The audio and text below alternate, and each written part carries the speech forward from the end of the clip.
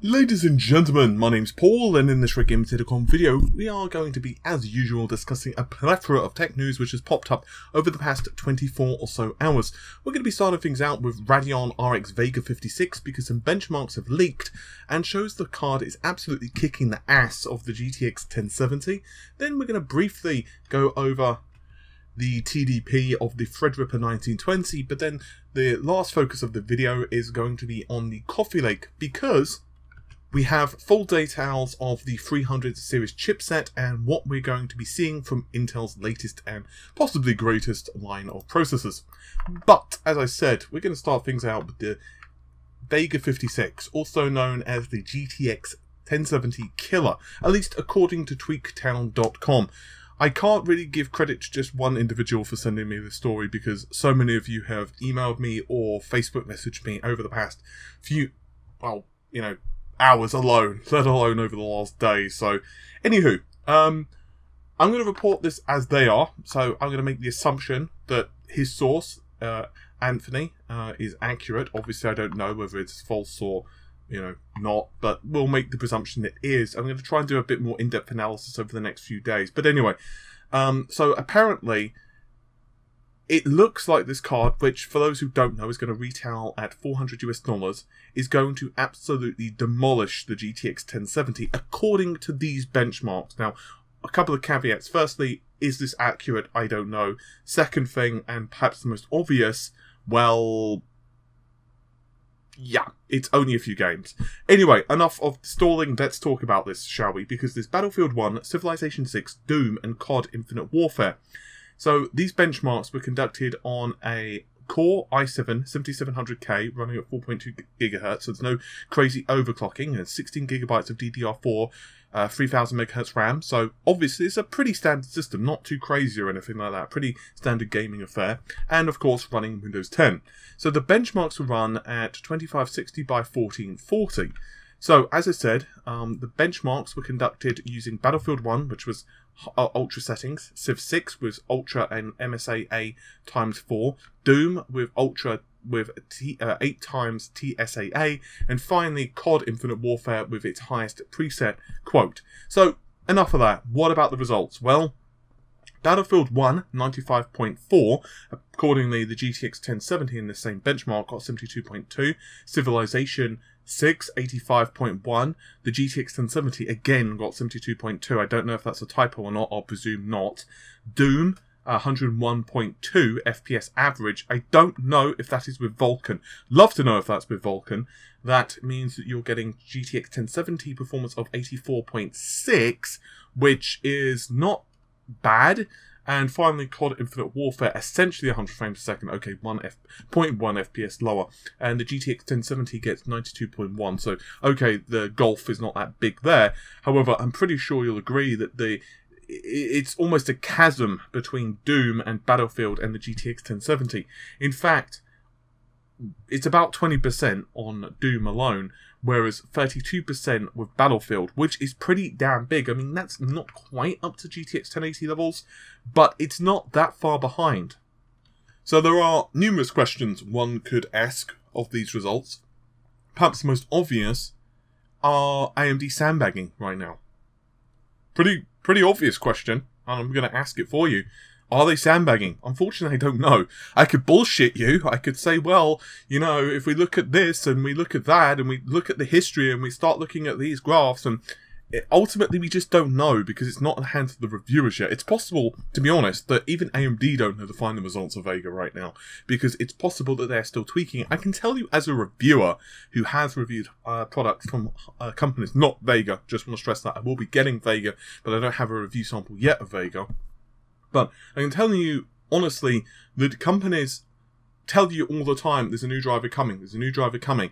In fact, I actually had to retest at least 2 products. Quite literally. In fact, that's why there's been a delay a couple of times.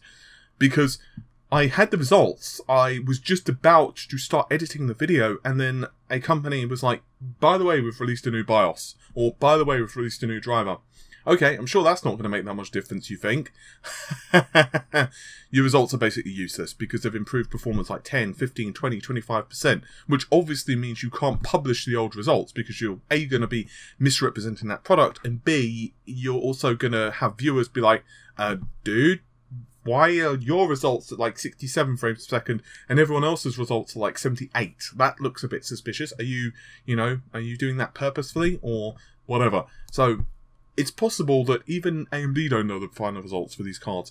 It's also possible that, as I said, they're purposefully sandbagging, or it's possible that these games just really, really, really like the Vega architecture, or there's something else going on. It's also, of course, possible that these results are a load of BS. Which one is it? I don't know. Tune in a couple of weeks, I suppose. Yeah. Anyway, real quick thing regarding the Ripper of Threads. So, apparently, the Threadripper 1920 is going to have a TDP of just 140 watts, which isn't bad. It's not shabby. That is comparison-wise, it's 180 watts. Yeah, that's right, 180 watts for the 1920X. So the 1920 standard has a TDP of just 140 and 40 watts more, once again for the 1920X. And apparently the base clock and the boost clock are slightly different as well. The base clock is 3.2 compared to 3.5, and the 4 GHz for the turbo compared to 3.8. I just realised I said boost clocks, and that's not the right terminology at all for processors.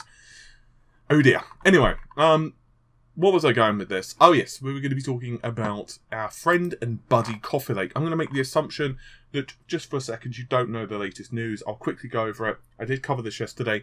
Apparently, according to ASRock anyway, if you've got a 200 series board, you're boned if you want to upgrade to Coffee Lake.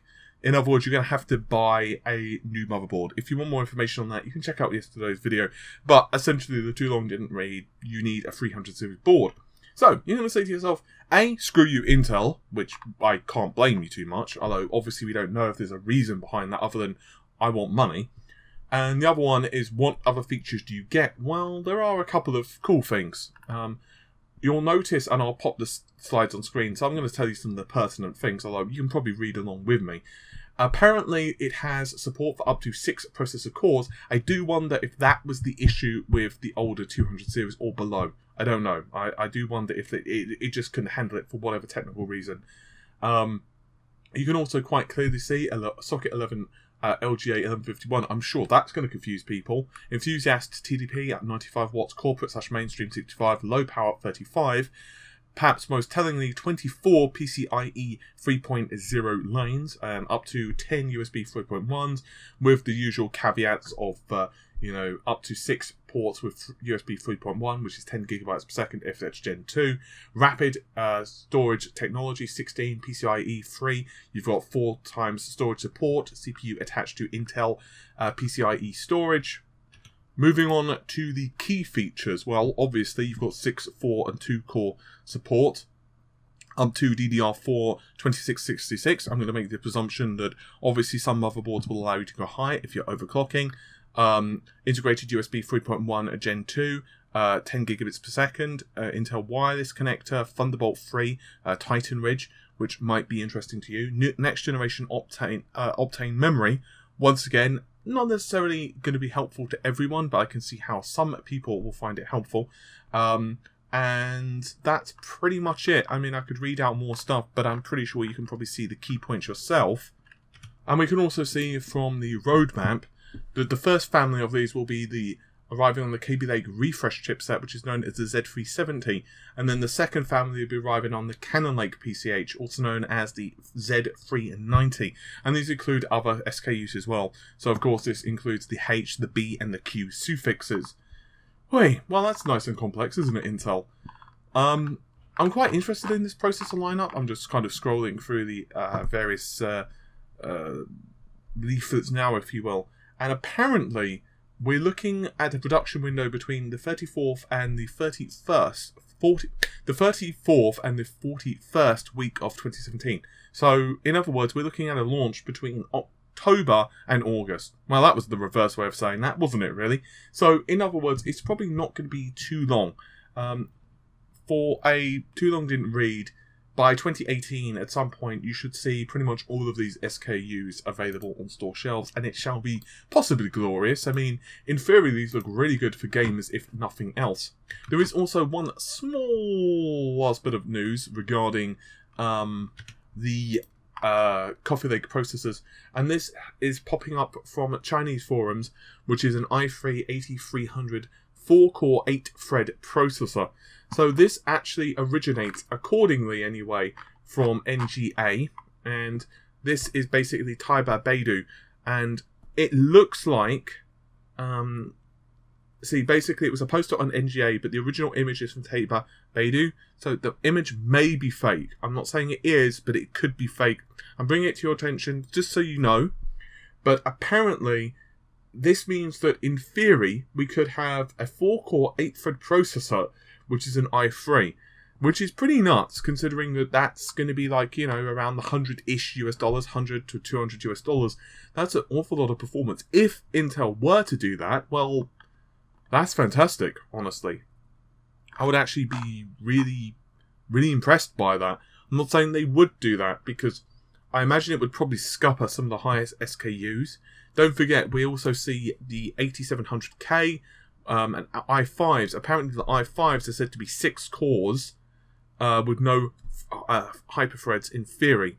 So it's kind of weird at the moment, and the exact lineup and how they're going to be putting all this stuff together is still a bit of a mystery. Hey, you know what? If we get 4 cores, 8 threads from i3, I'm pretty happy with that, and I would say that that's a pretty good going from Intel. And let's face it, the company do need a couple of positives wins at the moment in the PR department, so maybe they would. I don't know.